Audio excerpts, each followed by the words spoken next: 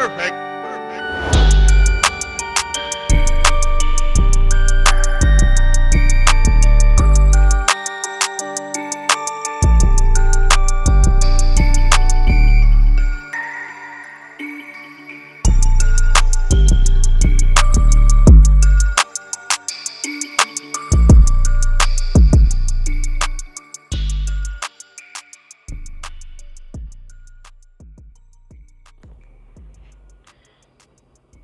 Hello everyone, welcome back for another session of coding. I'm Brenda Smith, a TA for CodeCrew, and today I'll be giving you an overview about today's session. Today's session is about exploring the Scratch platform and seeing what's possible with blocks. By the end of this session, you will have an understanding of what blocks do and how they work together to animate your sprite. Let's get started with some important concepts.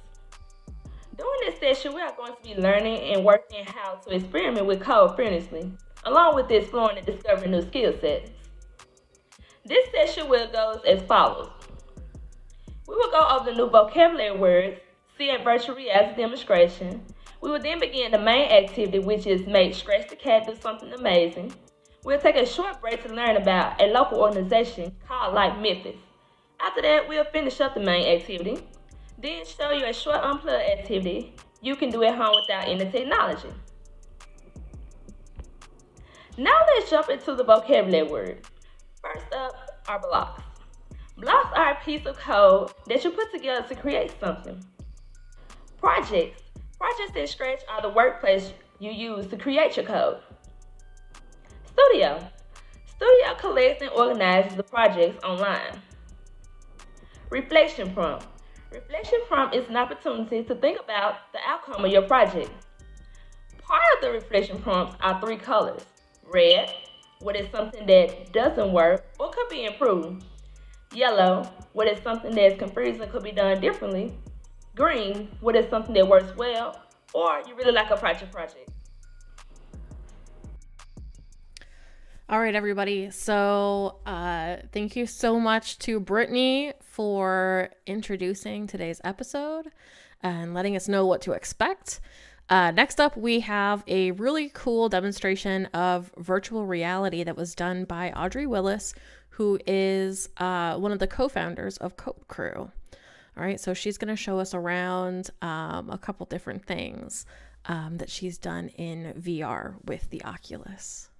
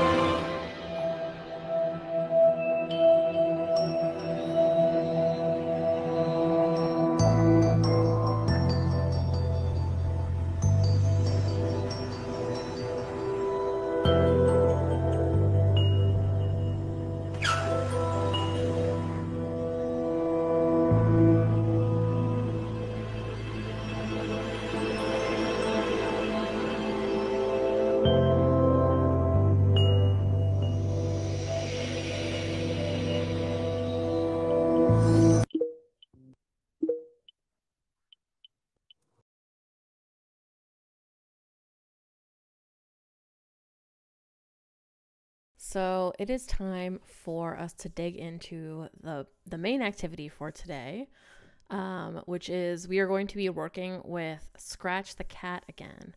So if you remember from last time, Scratch the Cat is kind of the main character in the Scratch platform.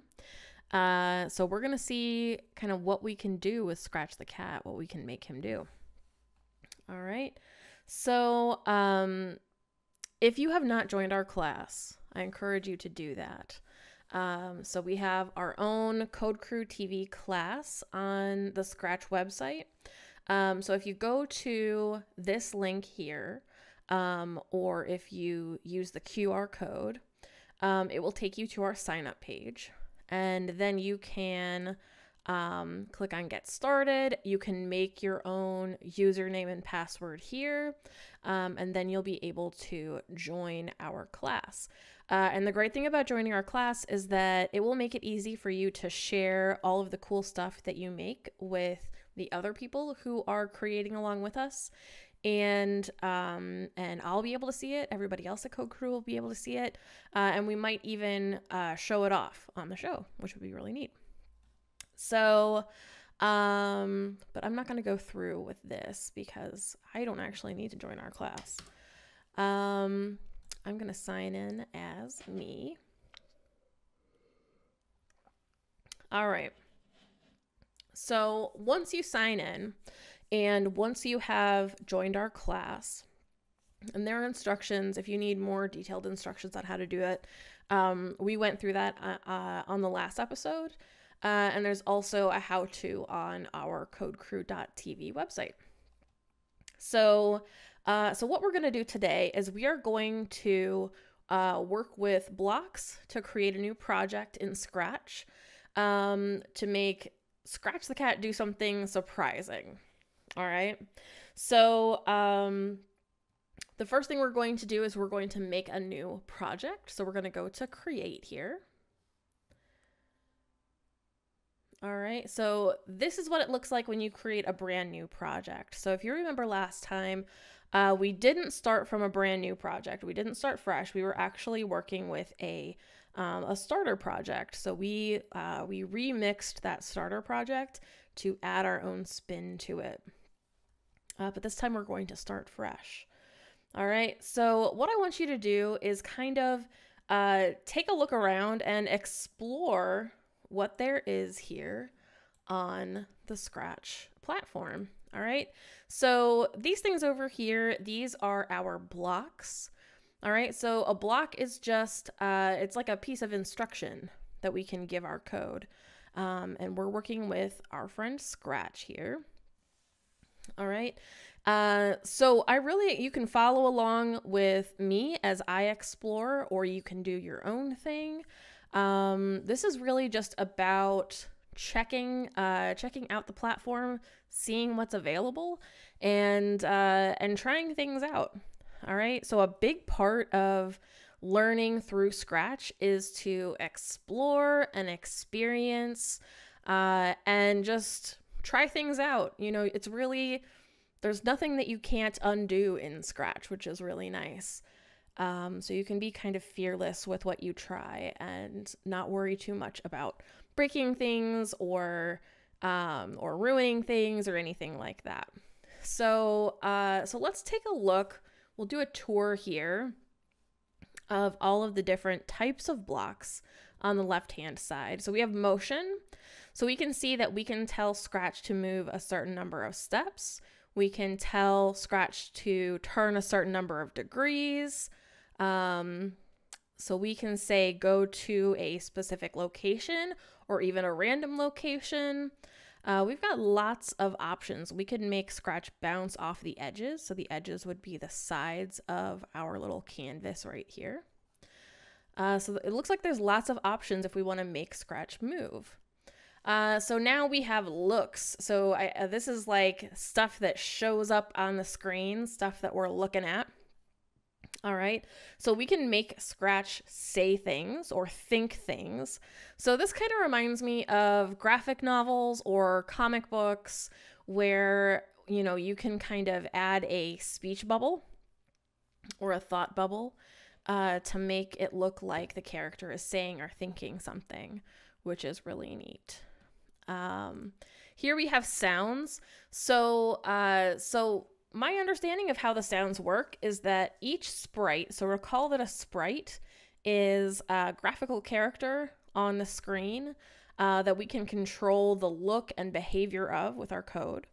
So each sprite has its own like built-in sounds that we can associate with it. So you can see that Scratch meows. All right, but we can also record sound, which is cool. And then we can also look at their library of sounds, and we'll take a look at that in a little bit. We can look at their library of sounds and use that instead. So, you know, in theory, we could make Scratch sound like pretty much anything we wanted to. Scratch is not limited to meowing. So then we have events. All right, so we've talked a little bit about events before. So an event is just something that happens. It can either be triggered by the user doing something. So the user is the person who's actually using your program. So an event can be triggered by that. It can be triggered by a certain amount of time. We can see that we can listen for keyboard events right here. So like we can listen for the space bar, the up arrow, the down arrow. All right, we can say when someone clicks on our sprite, do something specific. We can even say like when the loudness of a sound gets to a certain point to do something special. There are lots and lots of different events that we can kind of key into here. All right, control is, this is where we kind of get into the logic of our program. So we can tell things to happen after a certain amount of time. That's what wait does. We can tell things to repeat over and over a certain number of times, or we can tell it to repeat forever. We can ask questions with our code. So anytime you need your code to ask a question, you're going to use an if. Right? So if you need to know, you know, let's say we have 3 Scratch the Cats on the screen. When you need to know how many there are, you can say if there are 3 Scratch the Cats, then do something. All right. So, and we can also say to do a specific thing when someone clicks on the green go flag right here, which is cool. All right, we go to sensing. So sensing, that it detects when 2 things interact. So it can either detect when 2 sprites interact, or when the user interacts with a sprite or another object on screen in some way. So we can say, you know, if Scratch the Cat is touching the mouse pointer, do something. So sensing is all about just detecting different interactions on the screen. All right, operators. You will recognize a lot of these from math. Of course, we've got plus, minus, multiplication, division. So this does not look like a division symbol that you might have learned in school. But when we are talking about code, we use this / to indicate division. So it's kind of like a fraction in the way that it looks. So we have greater than, less than, and equal to. These are comparisons right here. So this will check to see if one thing on the left is bigger than the thing on the right. This checks to see if the thing on the left is smaller than the thing on the right. And this one checks to see if the thing on the left is exactly the same as the thing on the right. So sometimes we need to check and see if more than one thing is true or false. All right, that's where and, or, and not come into play. So this is when we want to get a little more sophisticated with the questions that we're asking. All right, and let's take a look at variables. So a variable is a placeholder for a piece of information. So if you think back to last time, in the previous episode, we worked with a variable called score because we needed to know how many times we were able to catch the item that was on the screen, right? So a variable can store any kind of information, really. And then we can change that value, that information that it's storing as we go along. So last time, when we created our chaser game, we used this block right here. So we set our score initially to 0, because when you first start the game, you haven't caught anything, right? But then as we go, we needed to change our score variable by 1 each time we caught up with the item that we were chasing. So that's what I mean when I say a variable stores information, but then that information can also change. So in that case, we were increasing or incrementing the value of our variable as we went along. And we can either show or hide that variable from the viewer. So with our score variable, we wanted the user to be able to see the score variable so that they knew how many points they had gotten. But there may be variables that we use in the future that the user doesn't need to see, and we can always hide those if we want to. All right, and finally, we can actually make our own blocks. All right, and we're not going to get to this yet, but this is a really powerful feature where you can customize blocks to do what you want them to do, which is pretty cool. So we're going to start, and we are going to, try to make Scratch do some stuff. All right, so let's start with motion and see what our options are. So what happens if I just say move 10 steps? All right, so what I did, I clicked move 10 steps and I dragged it over here.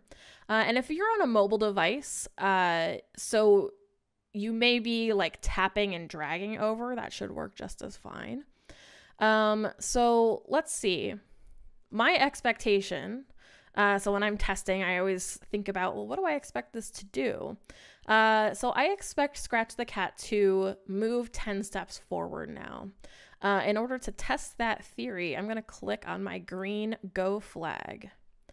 All right, so I've clicked on my green go flag and nothing has happened, which is interesting. So, so remember how I said that that we can listen for the user to click on the green go flag? I think that's what we need to do here. So we need to check and see if somebody clicked on that, and when that happens, we're going to move 10 steps. All right. So, so this is an event that takes place, and when that event takes place, we're going to do something. So let's test this again. So I'm going to hit my green go flag. And so once again, my expectation is when I hit go, Scratch is going to move 10 steps. So let's see. Okay, pretty good. So 10 steps doesn't look very far, right? So I'm going to think about like what went right with what we just did and what could be better with what we just did. So Scratch did move, but it looks like steps are really tiny measurements. So let's see what happens if we change this to 100 steps. All right. So now we're getting a sense for how big a step is in Scratch land. Okay. So one thing that I'm noticing, what happens if I hit stop? So nothing happens if I hit stop. So if I hit go again, Scratch just keeps moving to the right. And pretty soon, if I hit this again, he's going to be almost off the screen. So it looks like Scratch won't totally go off the screen. But this maybe is not exactly what we want. So my expectation was that Scratch would kind of go back to where Scratch started and then move 100 steps from there. So in order to do that, I think we need to give Scratch a specific instruction to go back to where he started and then move 100 steps from there. So we need to put an instruction before move 100 steps. So let's see how we can do that. Let's go back to motion and let's see what we can do. So we have our move, we have our turn. Now we have go to. All right, so we have go to random position, but we don't want him to start from a random position because that could be anywhere. All right, I mean, let's kind of test that and see what happens. So there we go. So he's starting from a random position and then moving 100 steps from there, which, you know, depending on what you had in mind, this could be exactly what you want. But I kind of want Scratch to move predictably, all right? And that's not what we're getting right here. So let's try something else. So instead of random position, so we got some more options here. So we can click on mouse pointer and Scratch will go to wherever the mouse pointer is and then move 100 steps. So that's an interesting idea. So let's hit go. Oh, but the limitation here is that this happens when we click on the green flag. So our mouse is pretty much always going to be in the same position. So this isn't really going to lead to any interesting interactions from Scratch. So I think what we want, I think that we want to take Scratch, and rather than going to the mouse pointer, so let me show you how to throw out this middle block. So the first thing that we want to do is we want to detach anything that's underneath it, and then we can get rid of this, because otherwise, if I had just grabbed the go to and put it over here, it would have gotten rid of both of those blocks, which I don't want. All right, so I'm going to move this down here, get rid of the go to, and I want this go to instead. So this is going to allow me to define exactly where I want Scratch to start from. All right, so let me put that there. And let's see, so I want Scratch to show up right in the middle. All right, so, and I can see when I drag Scratch around, it shows me these X and Y values right here. So, so many of you may know from your math classes what X and Y mean. If you have not encountered that before, so X is the distance from the left side. So we measure X across this way, and Y is measured up and down like that. All right, so my guess, so right now it's saying that X is at 4 and Y is at 8. My guess is that the very center of this is where Y equals 0, or X equals 0 and Y equals 0. All right, so we can see that he kind of adjusted a little bit, and it looks like that was correct. Okay. So, so what we want to do now is we know where the middle is. We know where Scratch started. So now we can say go to X is 0 and go to Y is 0. All right, so now Scratch is going to do the same thing every time we start. So now we have figured out how to make Scratch move predictably. All right, that's pretty nifty. So let's see what these turn blocks do. So let me drag this out. So let's say that I want to turn 15 degrees after Scratch moves 100 steps. So let's see what that gives us. All right. Okay. So one thing that I'm not getting is I kind of want to see Scratch moving, right? He just kind of appears at his new location, but I want to see him move from where he begins to where he ends up. And that's where I think that this glide this glide block comes into place. So I'm going to replace this move with a glide block. So I'm going to take this one and I'm going to remove my move and replace my turn block where it was. Okay. So it says glide 1 second to x equals 100 and y equals 0.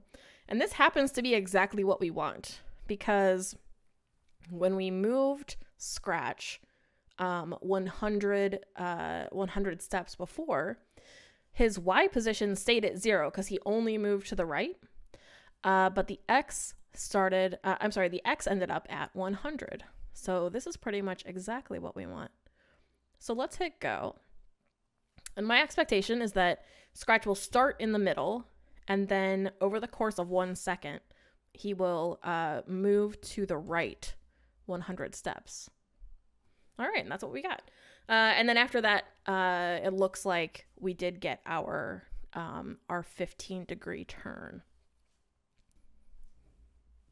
All right, so we are going to pause here for just a moment because it's time for us to learn about an organization here in Memphis that is serving the community and offering some really cool opportunities to the youth here in Memphis, so that they can get mentorship on all sorts of really amazing things like technology, starting your own business, entrepreneurship. So they do awesome things here in Memphis, and they actually have some events coming up that you will be able to partake in.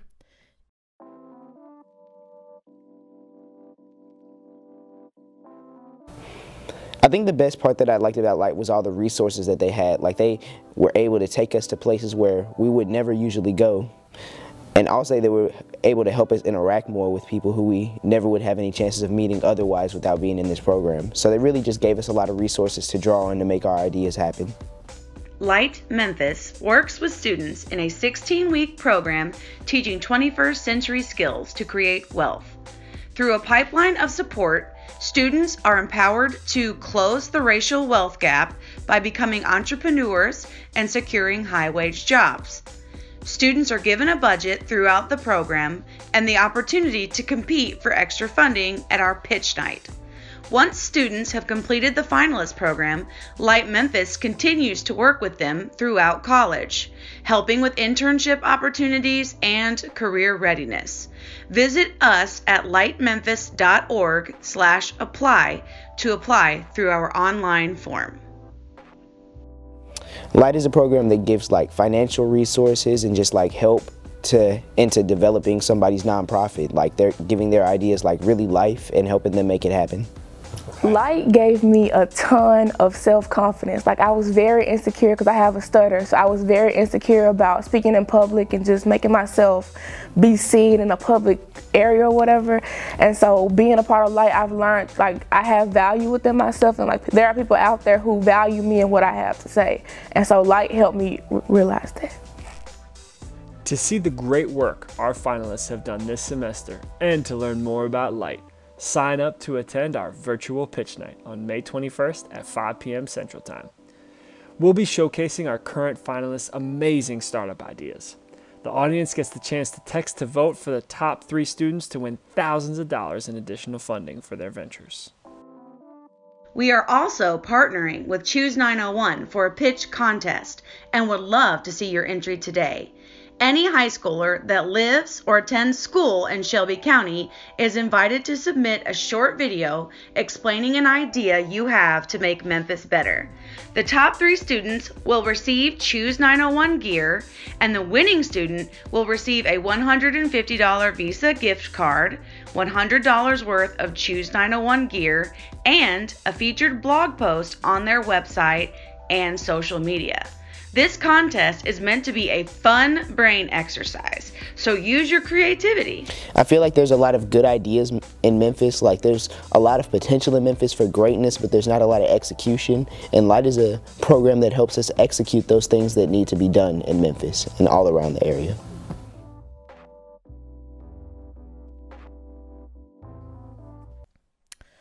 All right, welcome back, everybody. I hope you enjoyed learning about Light Memphis, and I hope you're excited about the possibilities that they offer. There's some really cool stuff that you can plug yourselves into, and we will include links to everything that they talked about in the video on our website, which is CodeCrewTV. And you can also access CodeCrewTV by going to the little QR code that is in the corner over there. So just scan that with your phone and it'll take you to CodeCrew.tv. Okay, so we were going to continue our exploration of what the Scratch platform has to offer. So remember, there really are no rules, so you can follow along with what I'm doing, or if you have other ideas, you want to try other stuff, you are more than welcome to do that too. I would encourage you to, no matter what you do while you're watching, I would encourage you to, build on that once we're finished and just kind of stretch yourself, see what you can do. There really are not many limits to what we can do here in this platform. So up until now, we have gotten Scratch the Cat to move in a predictable manner, which may be useful to you for what you have in mind. You may want to do something totally different. I'm kind of curious, could we get Scratch the Cat to follow where the mouse goes? Because sometimes that can be interesting. So let's see how we would do this. So we want to pay attention to when the mouse is being moved. So we probably want to listen to one of our events. Because remember, an event is either when the user interacts with your program in some way, or it can be triggered by time or by two sprites interacting with each other. So let's take a look and see what we have available in here. So we have when the go flag is clicked, we have when the space key is pressed, when this sprite is clicked, when the backdrop switches, when loudness is greater than 10, when I receive a message. So these are interesting because it's like we can broadcast some kind of message, which is like we're broadcasting our own custom event that's taking place. And then all the sprites can kind of respond to that custom event. Let's see. So I'm not seeing what I want, which is, I'm looking for something that has to do with the mouse control, which I'm not really seeing. Let's see. Loudness, timer, when I receive messages. So I'm not seeing exactly what I want, but that's okay. Sensing, maybe something in sensing. So mouse pointer.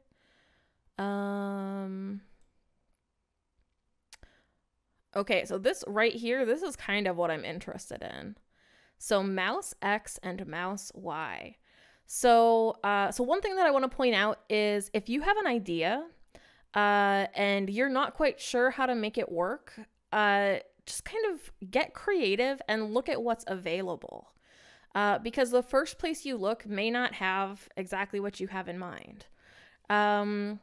So, but as we kept going through the different things here, so we see we have mouse X and mouse Y. So we found something that might let us do what we have in mind. So what I want to do is I want Scratch to follow the mouse around. So right now, Scratch just kind of moves independently and then doesn't do anything. But it would be cool if Scratch would follow the mouse. So let's see. I want to set Scratch's position to the same position as the mouse. So I think that's going to have to do with motion for Scratch. So let's see, we have go to X and Y. So this will allow us to set a position for Scratch, because that's what we used right here when we had Scratch return to the beginning, or to the center of the screen. And I think for the X and the Y, instead of typing in numbers, I think what I can do is I can grab these values right here. And I can put the mouse X there and the mouse Y there. So what I'm going to do, so we experimented with these first 3 blocks, and they weren't, I mean, we got them to do what we wanted them to do, but now let's try something different. So let's see what happens when we just run this code right here, okay? So I'm gonna run this, and we can see that Scratch came right up here where the mouse is, but when I move the mouse over here, Scratch is not following me. And I think the reason that that's happening is that we only gave Scratch this instruction once. All right, we said when that button is clicked, when that green flag is clicked, do this thing, and then you're done for the day.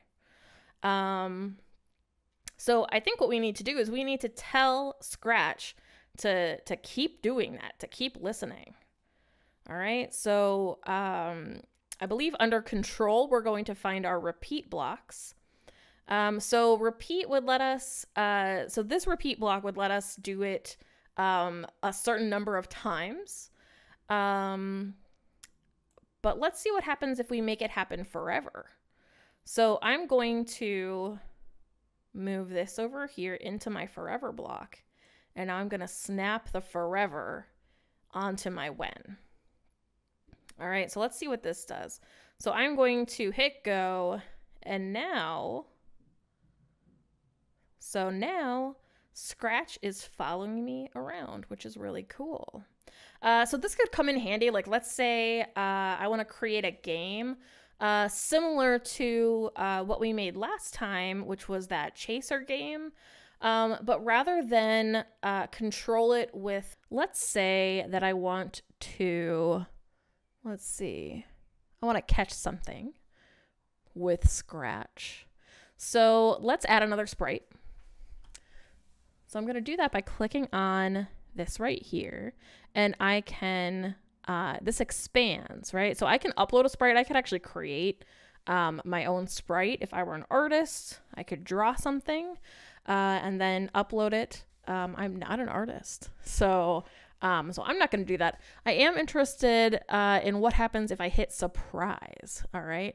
So when you hit surprise, they choose a random sprite for you, and we got this little hedgehog, which I think is adorable.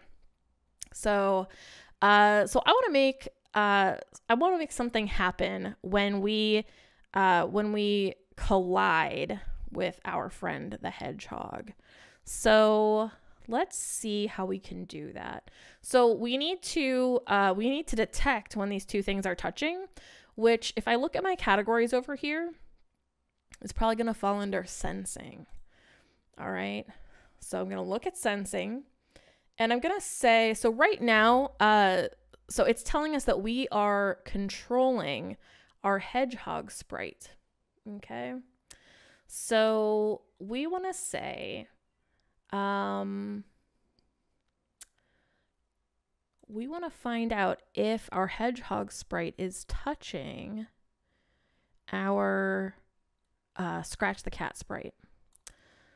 So let's see what we have here. All right, we do have options. We do have options. So this touching block is what we're interested in it. And they're giving us a visual hint with the shape of this block that this block by itself isn't going to do anything for us. All right, this block is intended to fit into something else. And usually when we see this shape, all right, with these little like pointy things on the side, that indicates that it's going to go inside of a control. All right, so we're asking a question. We're asking, is this hedgehog touching the scratch sprite? So we know that we need an if anytime we're going to ask a question with our code. So I'm going to fit that right in here. So if our hedgehog touches scratch the cat, let's make something happen. So let's do a backdrop. All right, we'll change the backdrop, and we change that by going right over here. So I'm going to do a surprise backdrop. Okay, and we got an amazing surprise backdrop. This is incredible.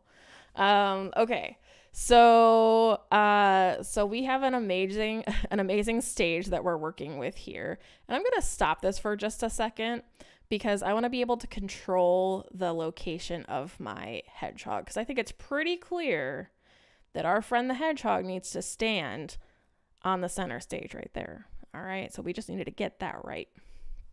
So, but we don't want this backdrop to show up until Scratch the Cat gets to our hedgehog.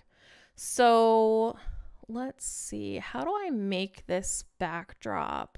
So what we're going to do is we are going to set this backdrop 1, which is just our blank backdrop, as the first backdrop that we start with. And then once Scratch the Cat interacts with our hedgehog, then we're going to make this dance floor show up, and it's going to be phenomenal. So what I did is I went to backdrops here. So I clicked on my backdrop section over here, and then I clicked on the backdrops tab, and I selected backdrop 1, which was just the plain backdrop with nothing exciting going on. So, all right, let's go back to our code. And now I want to say, we'll go back to our hedgehog. So if our hedgehog is touching sprite 1, so that's the name of our Scratch the Cat sprite right here, then we want to change the backdrop. So the backdrop is, that has to do with the way that it looks. So we're going to look in looks, and we're going to see what we can find. So we have say, think, costumes. There we go. Switch backdrop to spotlight. All right. So that is exactly what we want to do. And we can see that our if has these little like notches cut out. All right. So that indicates that this probably fits into another block. So this is something that we need our hedgehog to continually check, which means that we want to go to control, and we want to get a forever block.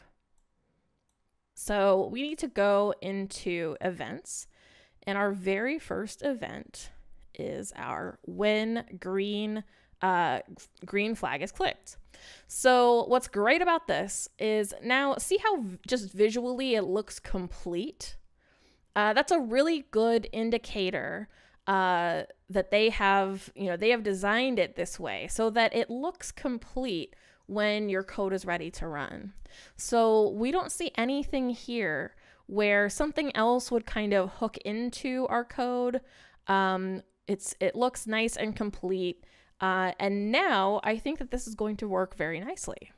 All right, so let's stop it and let's run it and let's see what happens. Look at that. We have a dance party. Okay. So we're going to stop here. I'm not going to add any more stuff. I think that we succeeded in making Scratch the Cat do something surprising. That was our goal today. I would love to see what you came up with. All right. So if you followed along, and you kind of created what I created here, I would love to see what you can build on that. Right. So there's lots of stuff that we can do here. Lots of things that we didn't even like scratch the surface of. See what I did there? Scratch the surface. So we could add sound, right? We could have other sprites pop up when we get to the dance party. So I imagine that, you know, this hedgehog may be very popular, right? This hedgehog may have lots of friends that want to join this party. So we could add lots of other sprites, have them pop up. I would love to see what you can figure out to build on this, because there is just an infinite number of ways to improve this and make it more interesting. So finally, what I would encourage you to do after you're finished creating something is to stop and do a reflection. All right. So we know that one of our words that we learned at the beginning is reflection prompt. All right. So we like to stop and think about what went well. All right. What might be kind of confusing that we could change up a little bit, and what's something that I don't like that I want to fix later on. All right. So I'm going to start with what I would like to fix. So I would like to see how Scratch the Cat is behind the hedgehog. I think it would make more sense since we're controlling Scratch the Cat. I think it would make more sense for Scratch to be on top of that sprite rather than behind it. So I would like to figure out how to make that happen. So that would be my red, you know, what do I need to fix reflection. For yellow, what would I like to add to it? I would love to add music. You could actually record your own music in this. If you go to sounds, you'll see that one of the options is actually to record sounds, which is cool. So I would really like to add music. That's what I would like to add on to this. And then as for so that's my yellow. That's the yellow part of my reflection. Next up is the green part of my reflection, which is what do I really like about it? So I like that we got this really cool backdrop. All right. We got a really hot party going on. And I like that we were able to get creative and think creatively, problem solve creatively throughout this process. So I like that we figured out how to make something happen when Scratch the Cat coincides or what is the word I'm looking for? Collides. There it is. When Scratch the Cat collides with the hedgehog, it's cool that we were able to figure out how to make stuff happen. All right. So that's something I'm really proud of with this project. So here's what I would like for you to do. I would like for you to create your own thing or add on to this one. I will include a link to this on CodeCrew.tv so that you can remix this on your own account and add your own stuff to it if you would like. And then I would really love it if you did your own reflection. So think about, what didn't go so well? What could you change? And then what are you really, really proud of? All right. All three of those things are super important to think about after you have accomplished something. So we are going to wrap up our exploration with Scratch the Cat, and we are going to move on to an unplugged activity. that is going to be presented to us by Martarius and Ladarius, who are also TAs here at CodeCrew. So I'm going to hand this over to them. Hello, it's me, Martarius Smith, and my friend here, Ladarius Richardson. Hello everybody, how are you? I hope you're doing good this time that we're living in. Nice, and he here is going to teach you about binary numbers better than I can. He's even going to teach me. And at the end of it, we're going to go through a couple of examples, see if we can get it down, and I guess show you guys how you can do it. So take it away, Ladarius. Alright, thanks Martarius. So hello everybody. This might seem a little bit challenging at first, but I promise you it's easy. It's very easy. In the example on the bottom left, we can use this to show you how to count in binary. The numbers at the bottom represent if the numbers are activated or deactivated. This is what I was talking about earlier when I was speaking about how computers can only speak in ones and zeros. This is basically what the computer sees. But these represent something in this specific order, going from right to left. This 1 represents something, this 0 represents something, and this 0 represents something, and this 1 represents something, and this 0 represents something.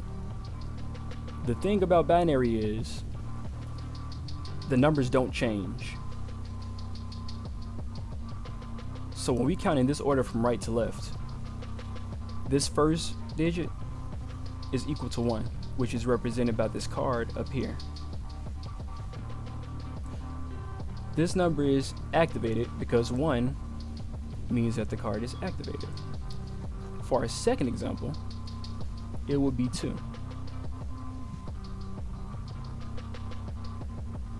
Which is the second digit, and the second digit is 0, so we won't count it.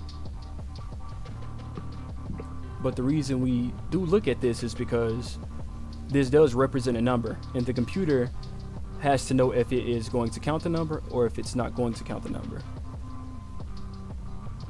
An easy way to know what numbers come next is to get the number that you already have, for example 2, and add it by itself, which is going to give us our third digit, represented by 0. So going back to me talking about adding the digits together to give you the next number, this 2 that we had already, we're going to add it by itself. So now we have 4. And that's what this 0 at the bottom represents. It's not activated, so we won't count it. And next, we have 8, which is represented by the 1 at the bottom. So the 1 at the bottom means that it's activated, so we'll count this card. And right now I want you to stop and look at what we have already. So far, the only cards that we see activated are 1 and 8. So keep that in mind. Here's our next digit, which is 0, represented by the cards at the top, which is equal to 16. And that's going back on, that's showing you another example of our previous number, 8, being added by itself to give you the next number. It's not activated, so we will not count it because the computer would not read it. So let's add our numbers that are counted. 8 plus 1. And you'll see we already have our answer down here, 9. Now me and my friend Martarius are going to go over a couple of examples to give you a better understanding of it, because this is a tricky topic. Don't feel discouraged. So, as I could tell by the first example, I see 3 of them activated. So of course, I'm going to count those, with the first one being 1, 2, 3, 4, 5, 6, 7, 8. The second one, 9, 10, 11, 12. Then the third one, 13. So that's a total of 13.